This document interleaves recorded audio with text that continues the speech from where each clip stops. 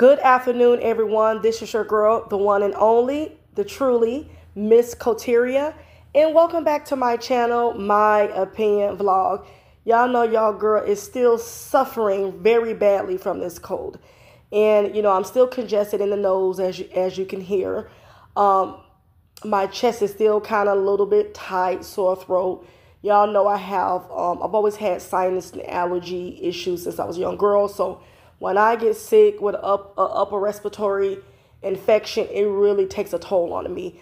But anywho, I'm trying to push through and I'm trying to, push out all this content, while I'm at home recovering. I'm not at work today, and plus it's the weekend, so I don't work on the weekend. But let's go ahead and get into the young lady who goes by the name of Ekane. That is her TikTok name. Recently, she has been trending all over social media because of a live that she did. And in that live, it was a very long live. She was kind of addressing, as most of us kind of say, a troll or a viewer that was, shading her and picking at her appearance while she was on that live. And, what she tends to do, because I've seen multiple videos, when people start shading her or picking at her or making fun of her, she kind of goes to their profile while she's on live. She has two phones. She has, I guess, the phone or maybe the laptop that she's doing her TikTok live on, and she has a phone in her hand. And so she will go to their profile and she will start, roasting them and picking back at them based on their profile pictures. You understand? She kind of, been doing this for a very long time. And that's also what kind of makes her, a very popular TikTok influencer, because she kind of goes back and forth with the people that comes for her on her live. But the young lady Ekane, she made some insensitive colorism statement during that live when she was going back and forth with this dark-skinned lady, okay?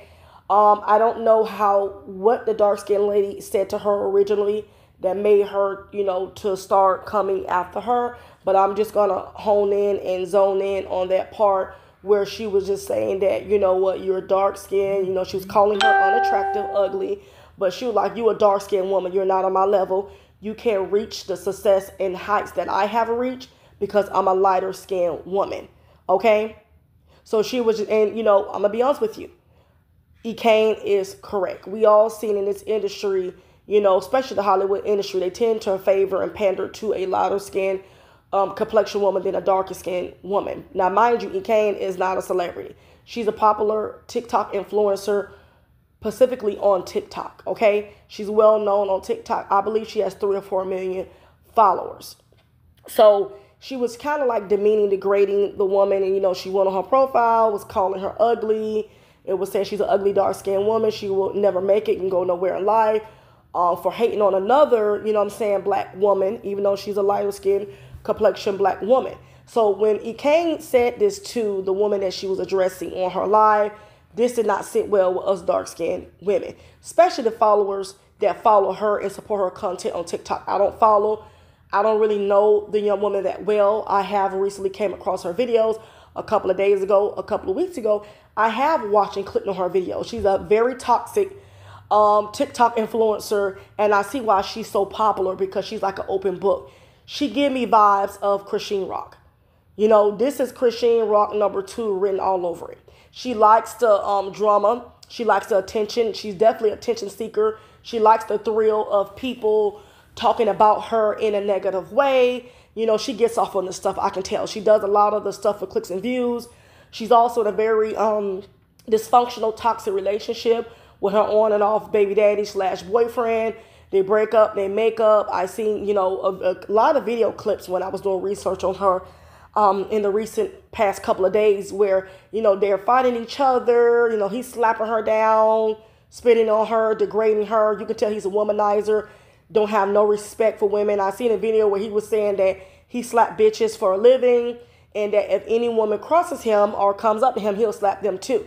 And she's in a car looking dumb and stupid, got this smirk on her face. So like I said, she's definitely a certified drama queen. She likes this type of attention because it gets her clicks and views and a lot of support on TikTok. You have to understand, us minorities, us black folks, mind you, I don't like it, but most young, black women and men, they like, the Baddies, Bad Girls Club or the Baddies South, the Zeus Network. They like all the fighting, the grading, pulling, people hairs, they tracks out, ruining their clothes. They like that type of negative activity. I don't watch that type of stuff.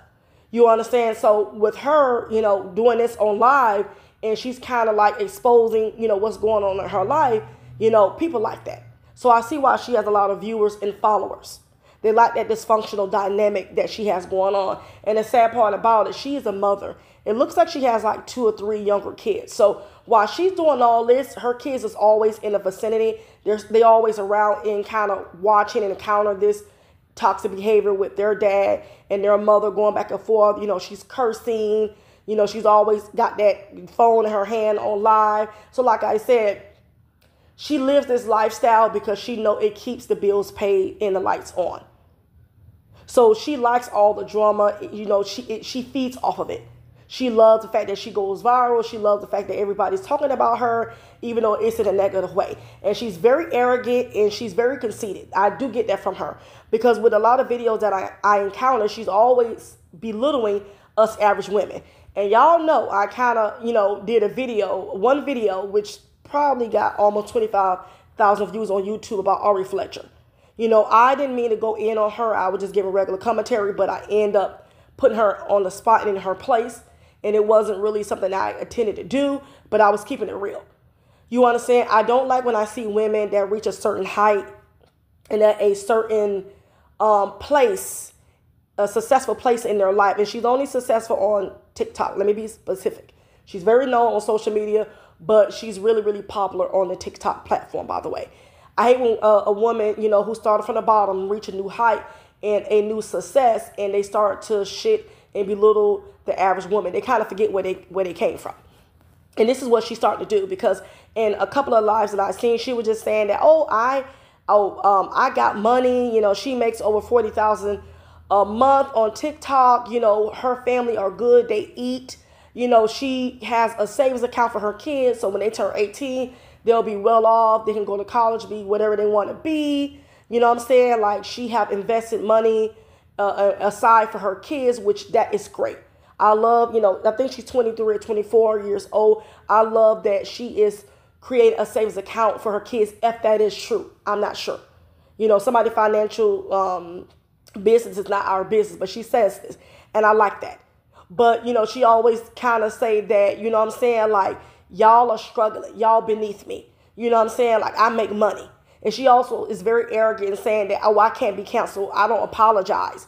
Like, a lot of things that she said a lot of things she's wrong on. She's too arrogant, and she's too prideful to apologize.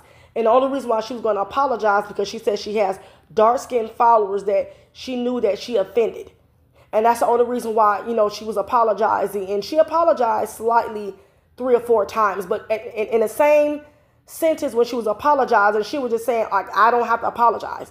Okay, I could have came on here. She's, like I said, very cocky, prideful, arrogant.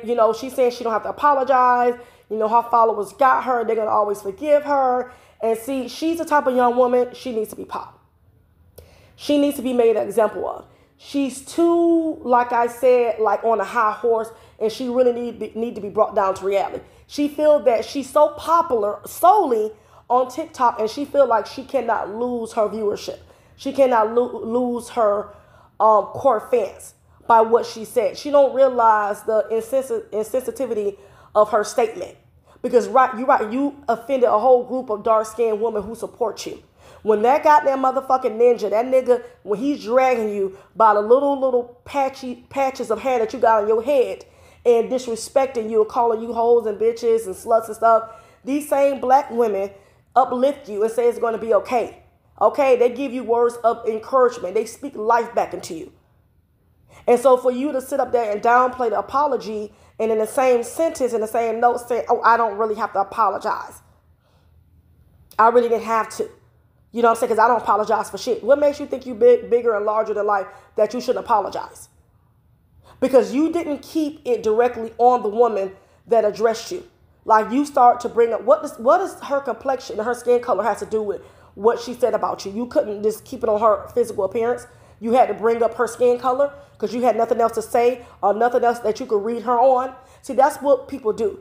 They tend to, downplay the situation when they have nothing else that they can say about you. If they can't read you based on your appearance and your looks, this is when they use the color card, the colorist game, the colors card. And that's what she did.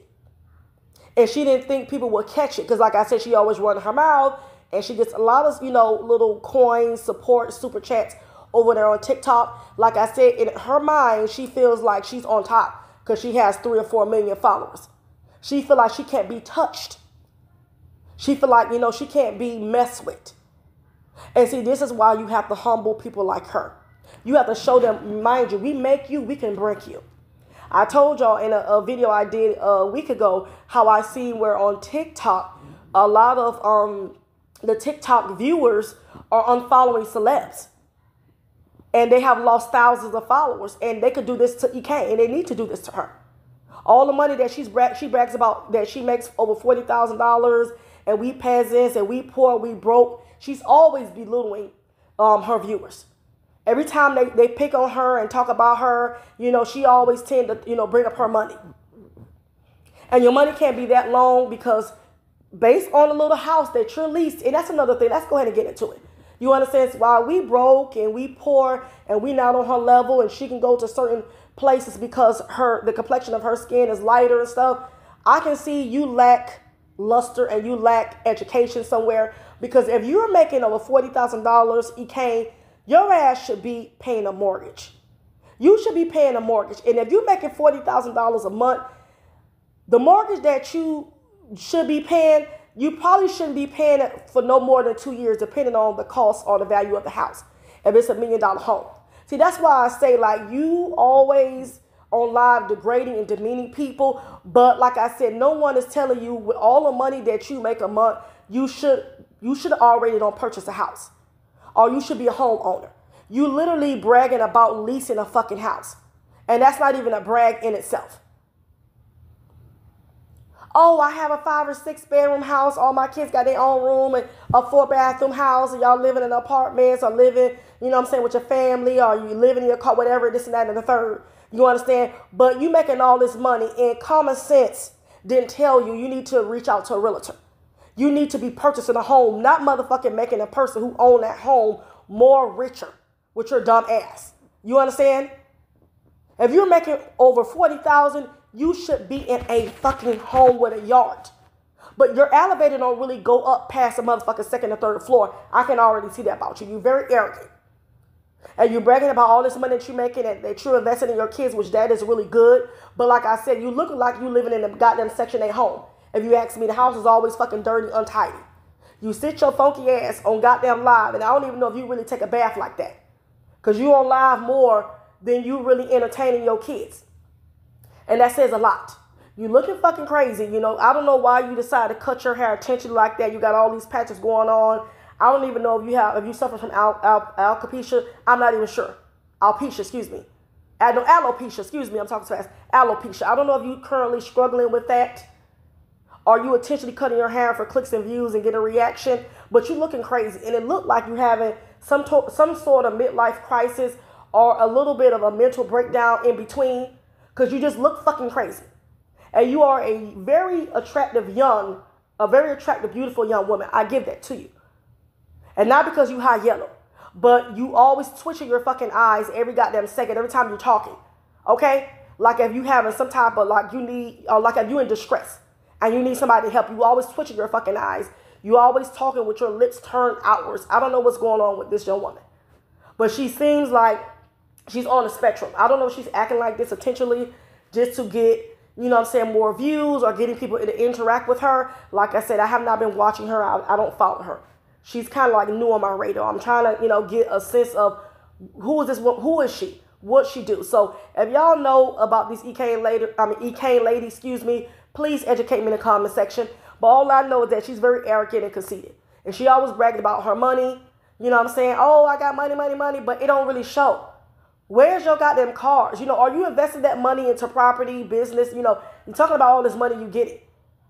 But you need a financial advisor to help you.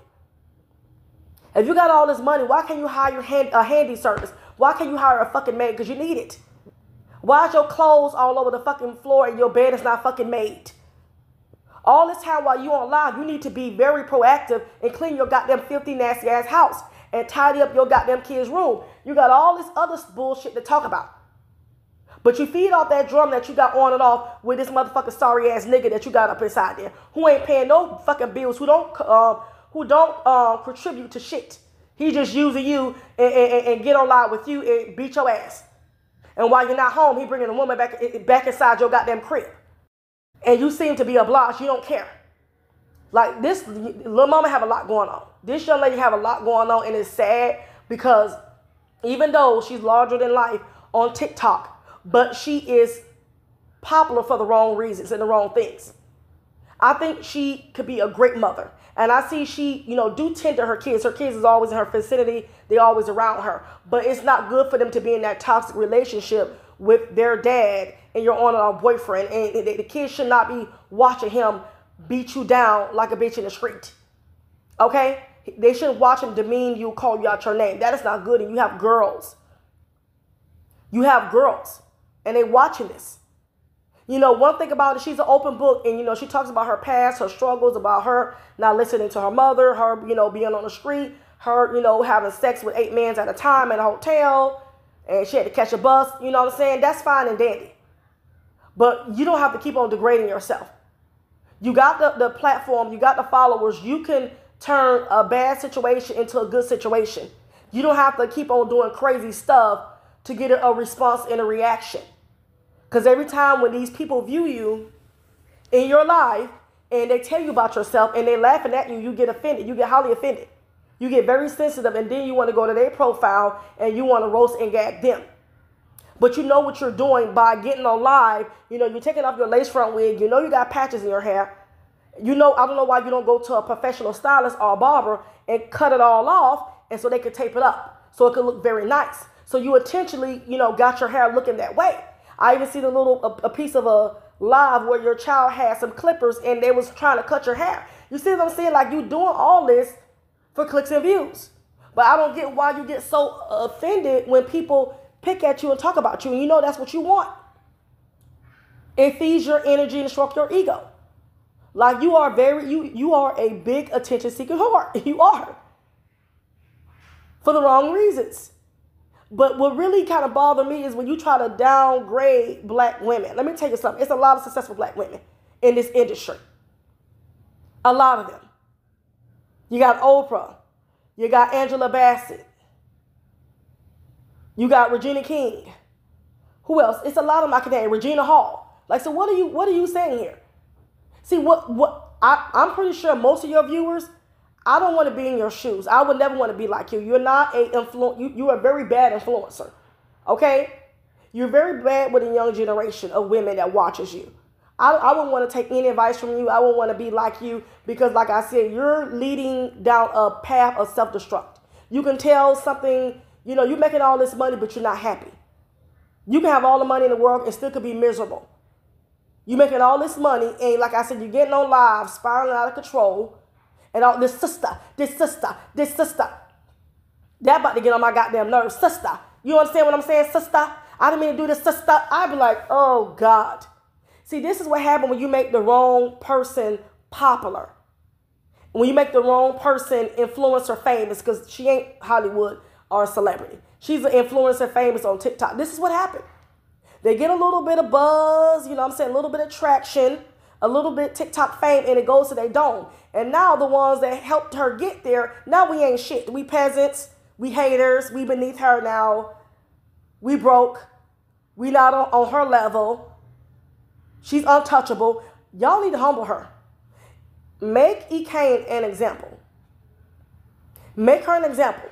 And I know why people follow her, because she like a Christian Rock. She's like a Christian Rock, an open book. She gets on here and do all this crazy drama-fied stuff with her ex-boyfriend / baby daddy for clicks and views. And people love drama. Drama sells. You're going to trend with drama. But, that's all I got to say about this Ekane lady. But like I said, when she's saying that dark-skinned women, let me tell you something. What she said, a lot of that is true. It's just her delivery and her tone. A lot of what she said is true. We know there's a major colorist favoritism when it comes down to Hollywood. They tend to pander to the light complexion women in the industry instead of the dark. That is true. But it's just the way she said it. You understand? They calling a woman ugly and less than. That's where she went too far. But that's all I got to say about the Ekane woman, and I'll catch y'all later.